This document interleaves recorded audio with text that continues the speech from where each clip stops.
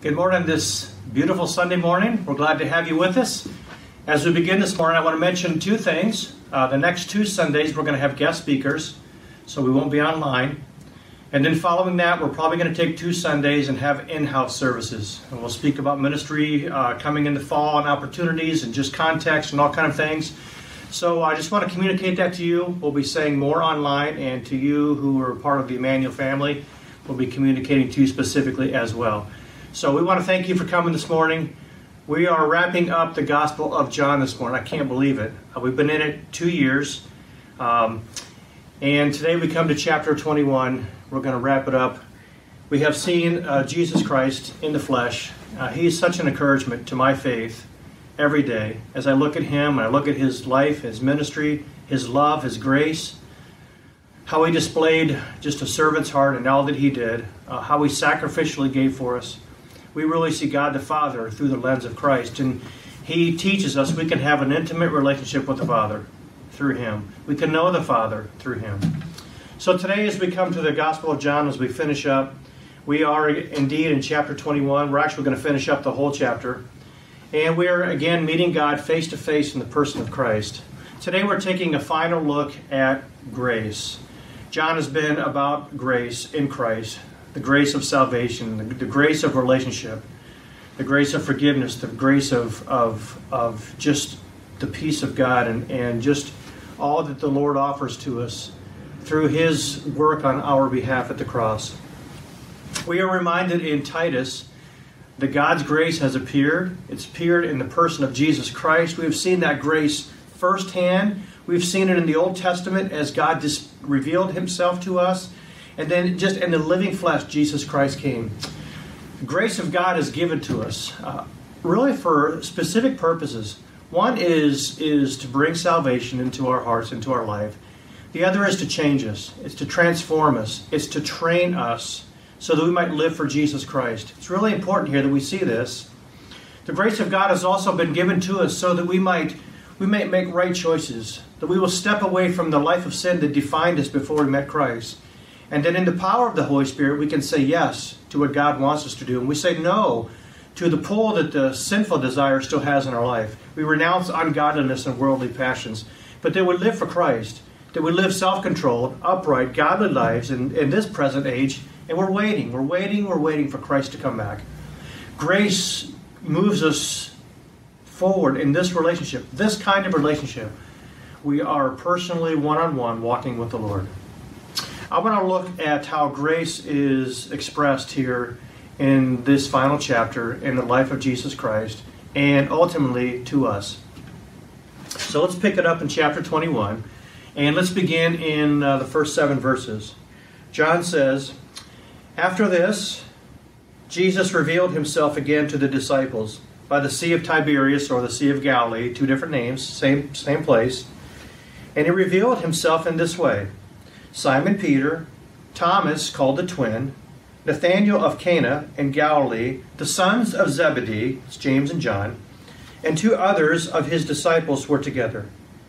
Simon Peter said to them, 'I'm going fishing.' And they said to him, 'We will go with you.' And they went out and got in a boat, but that night they caught nothing. So Jesus promised, he had told his disciples, 'Go into Galilee and I'll meet you there.' He's met with them twice already. And so, while they're waiting for Jesus to come, Peter says, 'I'm going to go fishing.' That's what is his comfort level. He's a fisherman. And so a number of the disciples go fishing. Verse 4, "And just as day was breaking, Jesus stood on the shore. And yet the disciples did not know that it was Jesus." You have it's dusk, maybe a fog on the water. The lighting is not quite where they can see who this is. And they did not know that it was Jesus. And Jesus said to them, "Children, do you have any fish?" They said to him, "No." He said to them, "Cast the net on the right side of the boat, and you'll find some." And so they cast it, and now they were not able to haul it in because of the quantity of the fish. That disciple whom Jesus loved, that's John, said to Peter, It is the Lord." And John comes to the realization right then and there, it's Jesus Christ on the shore. They weren't sure. But what we see here in these early verses, we see the grace of God as he meets the needs of disciples. Here it's just the needs to catch fish. It's just the need of life. They're going fishing not only to cope and to relax, but to again earn money as they did before, to meet needs, maybe to replenish funds, who knows what. But they're going fishing, and Jesus comes along, and whether they need this fish to survive now, they've been with Jesus these 3 years. They're going to step into a new ministry when Jesus leaves. It's not going to be fishing. It's going to be fishers of men. But Jesus Christ, just out of his love and grace, meets this need, this desire that they have to catch this fish and to be able to use those funds for ways only he knows. But it just reminds us, it teaches us that God is always meeting needs in our life. He's constantly doing that. Jesus Christ did that throughout this gospel. We are reminded in Philippians, my God shall meet all of your needs, every need that you have. He's going to supply for every need according to his riches or his glorious riches in Christ Jesus. God has promised us that. And when we have needs met, we're to just remember to thank the Lord. Lord, I thank you. Have you thanked the Lord this week for just the ways he's met needs in your life? How has he been faithful to you this week? And just given attention to the needs of your life and cared about those things. Even small things, big things. Romans 8:32 is a reminder to us. He cares about those things. And how did he show that? He graciously gave up his life. If he gave up his own life for us, which he did, and it's just so fresh right here to these men, what Jesus just did. They've just seen the scars in his hands and his feet and his side. And now as they encounter him again, he's just caring about them, their life needs. He reaches out to them. They've been fishing all night. They're frustrated. This is their trade. This is what they do. They do it well. They've spent all night and they've come up empty. Nothing. They've not caught one fish. Jesus says, throw the net on the other side. And they catch so much fish. And then John realizes, this is the Lord. This is the Lord. Jesus Christ comes, and what he first does here in this chapter is he re-engages them here in Galilee. Is he simply just meets a need that they care about. What a wonderful Savior to reach into our lives. This isn't a spiritual thing. It's simply a life need. He cares about that. We're not to be so heavenly minded that we're no earthly good. We're not to be so spiritual that we can't engage in this world. We have needs and we have things in our life that we pray for the Lord to meet. Sometimes they're just physical in nature, but they're important to us because they're an important element of our life for reasons that we know and God knows. And God reaches into our life and he meets those needs. He's gracious in that. I want you to see that here this morning as we look at him. As we look at what he does. And then we continue on and we go to verse 7 and verse 8. We finished in verse 7 and we pick it up. So John says it's the Lord. And when Simon Peter heard that it was the Lord, because he didn't know for sure, he put on his outer garment. He'd taken off his outer garment to fish so it wouldn't get all dirty. For he was stripped for work. Not naked, but he had his undergarments on. He had just the minimum garb, so he could function and work smoothly. And he put his outer garment on, and he threw himself into the sea. And the other disciples came in the boat, and they're dragging this net full of fish, for they were not far off from the land, about 100 yards. But they're having to drag this net full of fish. We're going to see how significant that is in a second. And so Peter just leaves him behind. He hears John say, it's the Lord. And the very first response of Peter is to jump in the water. And is to swim as fast as he can to Jesus. It's an amazing picture. This is an amazing picture. Because you remember, Peter now has seen Jesus Christ twice. They're in this room, maybe the upper room, they're hiding, I don't know where it was, but they're in a place, they're hiding. Jesus appears in their midst, and then a week later, he appears again where you have doubting Thomas. And Peter sees him twice, but we don't get any picture yet that Peter had one-on-one time with Jesus. And Peter has denied Jesus 3 times. And so weighing heavily on his heart is what he did, is the failure in his life. When Jesus looked at him, when he betrayed him that third time and that rooster crowed, when Jesus looked at him, Peter went out and he wept bitterly, it says. He was crushed. He was destroyed. He was distraught. He was crushed in every way. And so he's carried that. You know what that feels like. We know what that feels like. To carry on, as a weight on our heart something that we've done, that we know is wrong. We have hurt someone deeply. We've offended them deeply. We have sinned against them deeply. And we carry it with us. And Peter feels this here. And what we tend to do when we see that person or persons is we tend to shy away. We tend to go the other way. We tend to give the cold shoulder. We tend to not know what to do. And Peter does the right thing here. And it teaches us so much, because here's what grace shows us here in these verses. We see the grace of a wooed heart. A heart that has been drawn to Jesus Christ. A heart that understands that Jesus loves him so much. That Jesus has forgiven him. That Jesus just died for him, Peter. Peter understands Jesus. He just died for me. I know he loves me. I grieved him so much, but his first response is to run to the Savior. That's what the Lord wants you to do. That's what he wants me to do when I've got sin in my life. He wants me to run to him and to make it right. That's his desire. Jeremiah 31 reminds us, God says, I have loved you with an everlasting love. And I'm faithful to you. I'm still faithful to you. Peter knew that here. Peter knew from Psalm 86, Lord, you're merciful. Lord, you are gracious. Lord, you are slow to anger. Your love, it abounds. It's steadfast. It continues. You are faithful to me. Peter knew these things deep in his heart. When we are caught in sin, we can still understand by the Spirit of God who Jesus Christ is, that these qualities and these characteristics of Jesus still apply to us. And by the Spirit of God, it draws us to Christ. And we can run to Christ and find forgiveness and healing and love. Not judgment, but love. Psalm 147 reminds us that he heals us. When we're broken, when we've been wounded, Peter knew that.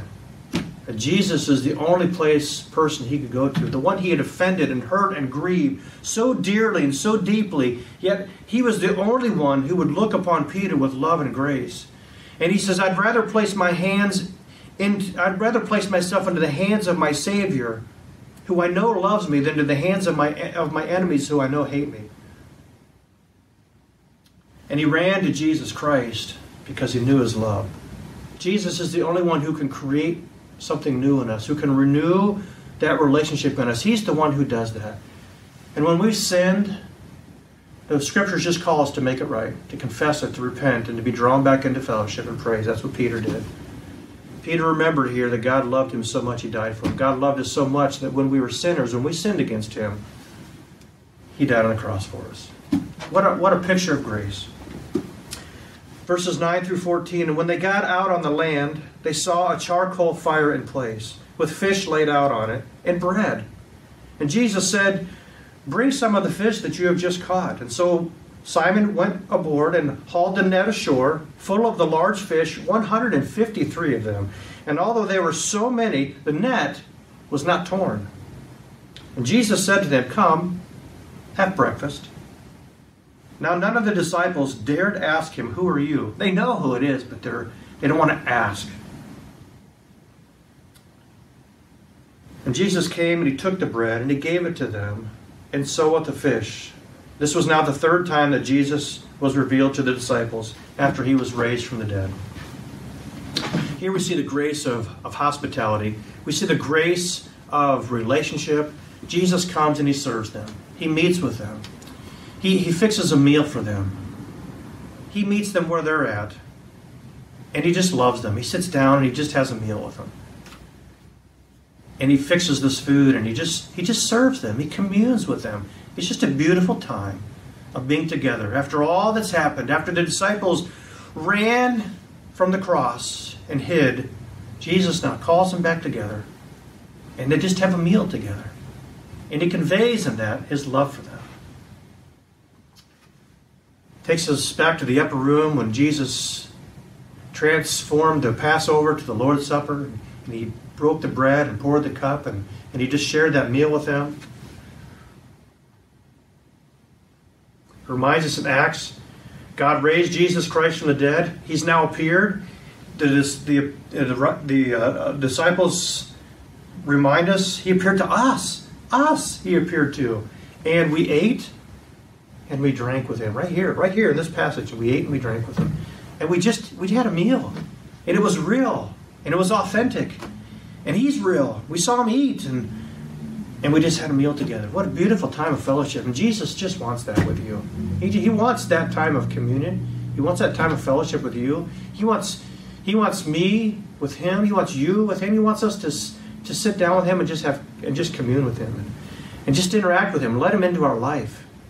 Speak into our life and love us in all the corners and crevices of our life, and just let him be with us and enjoy his presence. Jesus says, I'm the living bread that came down from heaven. If anyone eats of this bread, he'll live forever. Boy, that's hospitality, that's fellowship, that's communion. Forever and ever and ever. Revelation, he's speaking to believers here. We think of this as a salvation passage, invitation. It is, but it's written to believers here to listen to him and be restored, to repent, hear him, hear my voice, open the door, and let him come in. Let him come back into my life. He's writing to believers here. A church here, believers. He says there's sin here. Open the door and listen to me. Let me come back into your life and let's commune and let's have fellowship again. Let's break the bread again. Let's just talk about your life. Let me show you my life, scars, my love, my grace. Enjoy me again. Just enjoy my presence. Let's fellowship again. He's calling you and I to do that. Just enjoy him. Enjoy the Lord. And let him love us to the very depths of our life. Every corner. Revelation 19 reminds us there's a marriage supper of the Lamb coming. We're going to sit down. We're going to have a meal with the Lord. This could be quite an extensive time we're with the Lord doing this. And it's by invitation only. That invitation is the cross. The invitation is the Spirit of God touching your heart and mind and wooing us and drawing us to him so that we might be saved and receive him as Savior. And then he says, I want to sit down, I want to have a meal, I want to celebrate with you. All my riches, I want to celebrate with you. All my blessings, I want to celebrate with you. I want you to sit down at a table with me, and I'm going to share all those things with you. That's what he wants in your relationship with you today, with us. He wants to celebrate that relationship. He wants to dine with us. He wants to share all that is his with us.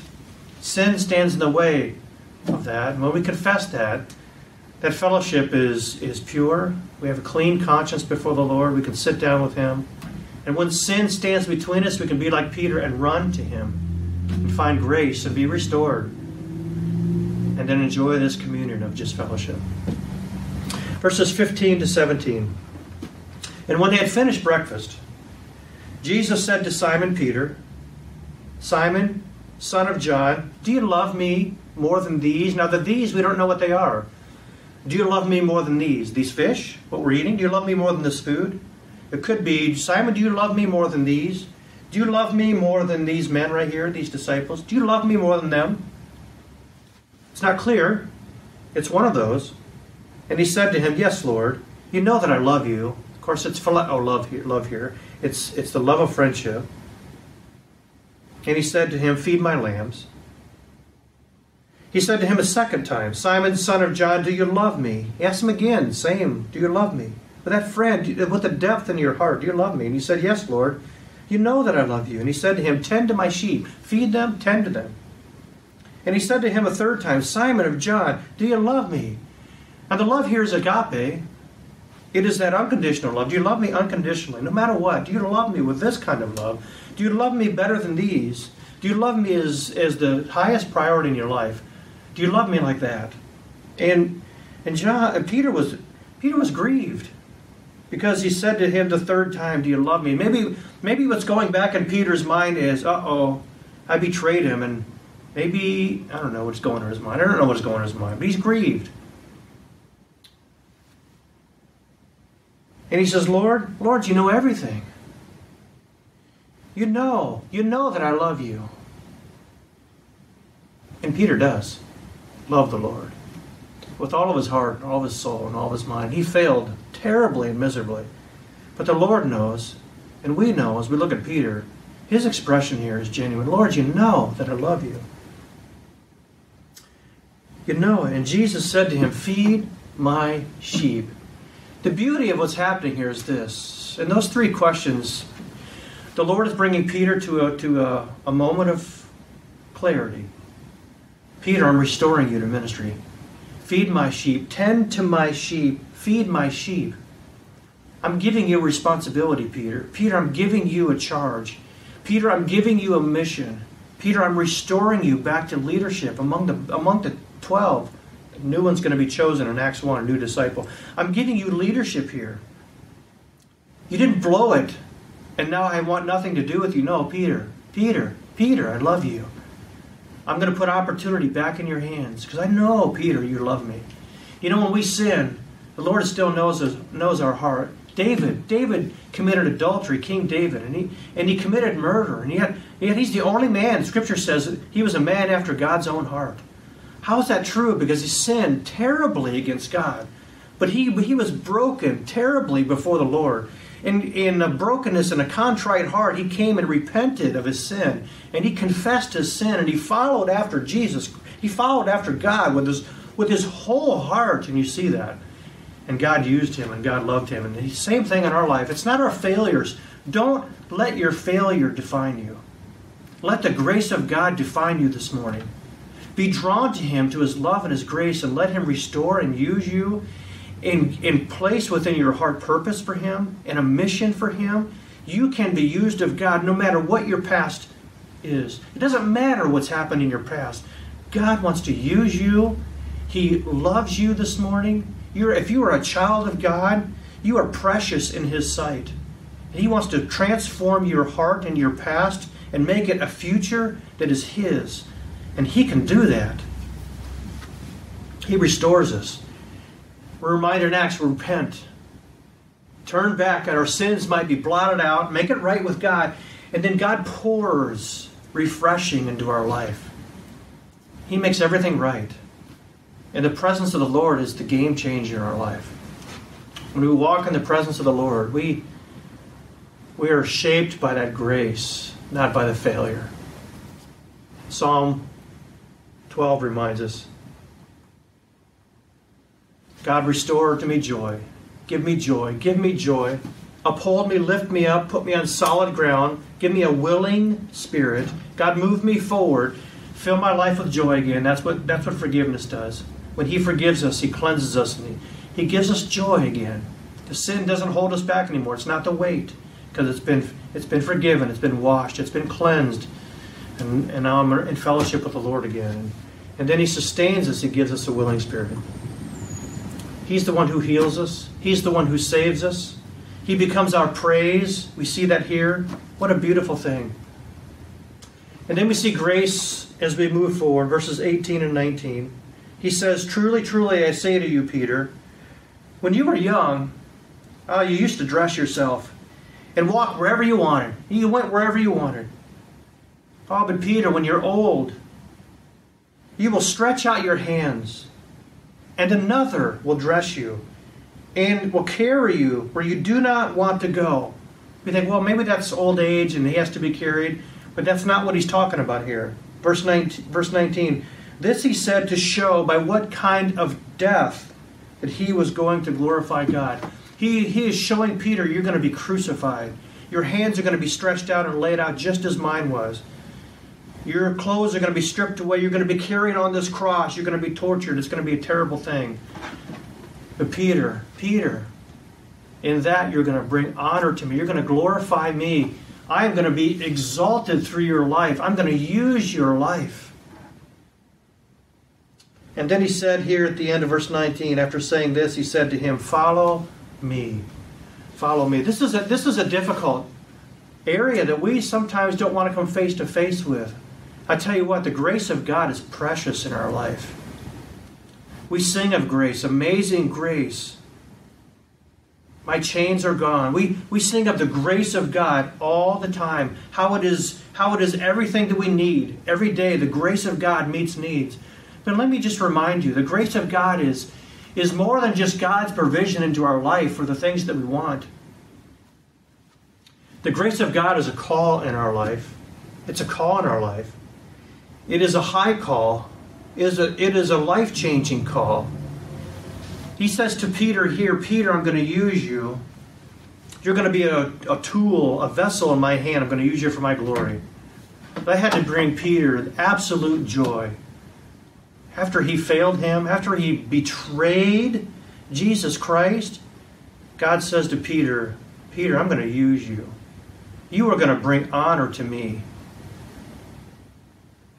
Your life, your death, is going to be a trophy of my grace. It's going to be a trophy of my stamp on your life. People are going to be drawn to Christ because of your life.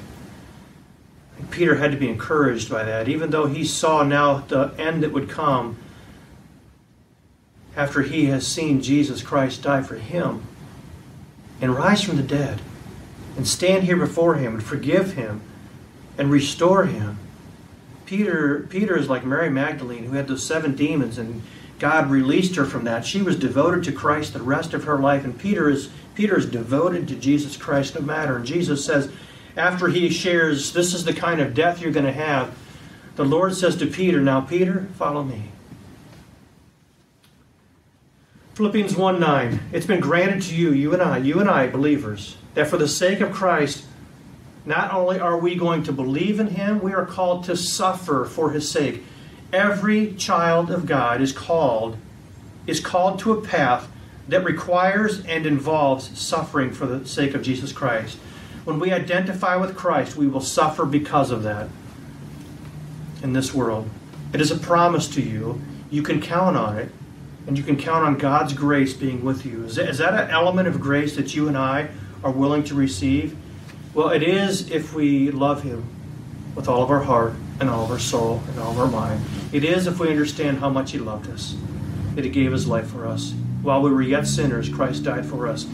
It is worth it no matter what he asks us to do. It's worth it to identify with him in suffering, no matter what it is, because of what he's done for us, what he's called us to. First Peter reminds us, Peter's writing this, after you have suffered, just a little while, the grace of God, who has called you to his eternal, that's forever, glory in Christ, he will restore you, confirm you, strengthen, establish you. Peter says, you know what? Whatever I'm about to face, whatever I have faced, it's nothing. It's nothing. It's a drop in the bucket. Eternal reward, eternal relationship, eternal life in Christ, it is worth it. It is worth it. I say to you this morning, child of God, it's worth it to identify with Christ. It doesn't matter what it costs you in your life. Give it up.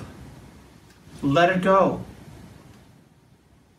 Don't fight against the people who hate us. Love them with grace. Don't fight against the things that are unfair against you in your life. Receive it with grace. Be a testimony for Christ. Don't fight the difficult people in your life. Love them with grace. Suffer with a testimony for Christ. Suffer for the testimony of Jesus Christ.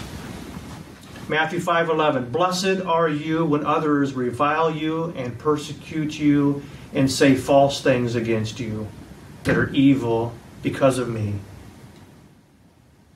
Don't have a retort. Don't have a response. Don't flame back on social media.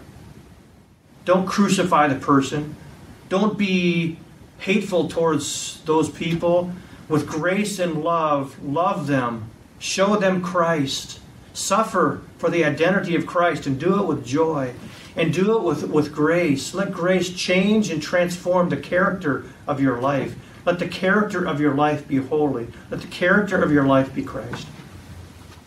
It's part of knowing him. Lord, Paul says, I want to know you. I want to know you. I want to share in that relationship. I want to share in your sufferings. I want to identify with Christ.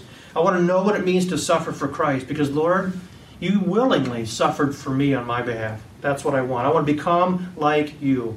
I want to become like you. I want to know what it means to suffer for the sake of Jesus Christ, as you suffered for me. And then verses 20 to 25. And Peter turned, and he saw the disciple whom Jesus loved. That's John. So apparently they're walking now, Peter and Jesus, and now John's following.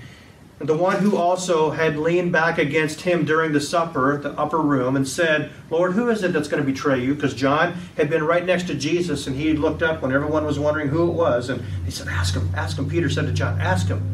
And so John looks up to Jesus and said, who is it? And so this is the one. And when Peter saw him, John, verse 21, we saw John, he said to Jesus, Lord, what about this man? And Jesus said to him, if it is my will that he remain until I come, what is that to you? You follow me.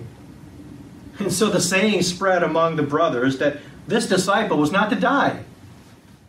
Yet Jesus did not say to him that he was not to die, but if it is my will that he remain until I come, what is that to you? The issue isn't whether John would live forever or not. He wouldn't. He would die. For Jesus Christ. The issue here is Peter. It's grace. It's the grace of this reality. For you listening this morning right now, if you're a child of God, God has a plan for you, a specific plan for you. It's tailored for just you. Only you. If you're listening with other people sitting next to you right now, God has a plan for you that is yours, not the person next to you. It might involve the person next to you. It might impact the person next to you. But God has a plan just for you. He wants to use you specifically. Jesus says to Peter, when Peter said to him, Lord, what about this man? Jesus said, if it's my will that he remain until he come, what is that? What is that to you, Peter? You, Peter, you follow me. Don't worry about my plans for John. You worry about my path for your life. That's what you focus on. Let us not be consumed with what we think God should be doing in the lives of other people. We pray for other people. We minister to other people in need. We see needs in their life. But we are not agents of God's leading in their life. We are maybe agents of grace to try to touch their life with the work of God. But we are not God's sovereign agent in their life. God has a plan for their life. We must focus and pray over our own hearts that we might be instruments in God's hands. Say just this, God, use me today. God, use me. Show me my path today. Help me not to be consumed with her, with him, with this, with that. God, use me. Keep me focused on what you want me to do as I engage him or her or this path. God, me. God, teach me. God, give me grace. Show me your plan for me. Peter here is concerned about John. The Lord had just told Peter, you're going to be crucified. So Peter's love for John is, what's going to happen to John? Some say, well, Peter here is jealous. I don't think so. I think Peter here is expressing a love. What's going to happen to him? What's going to happen to him? Basically, Jesus says to Peter, it's in my hands. I'll take care of John, just like I'm taking care of you. Trust me, Peter. And just follow me. Just follow me. This is the disciple, verse 24, who is bearing witness about these things, who has written these things, and we know that his testimony is true. Now, there are also many other things that Jesus did. Were every one of them to be written, I suppose that the world itself could not contain the books that would be written. So much here. It ends with this challenge to Peter. Peter, just follow me. There's much more that could be said, but it ends with God ministering to Peter and ultimately to us. God says to you and I this morning, I just want to use your life. I want to touch you specifically. By grace, I will give you what you need. Don't let your failures define you. Let me create successes in your life. Let me use you to touch and impact the lives of other people. But you be focused on you, that God might use you to impact people. Don't try to change their life. Try to love them. Try to extend grace to them. Focus on your life, your testimony, your witness. Psalm 32, Jesus, I will instruct you, and teach you in the way that you should go. I will counsel you, and my eye will be upon you. That's a verse for us just to bring into our life. That's a great verse to be reminded. The Lord wants to touch your life.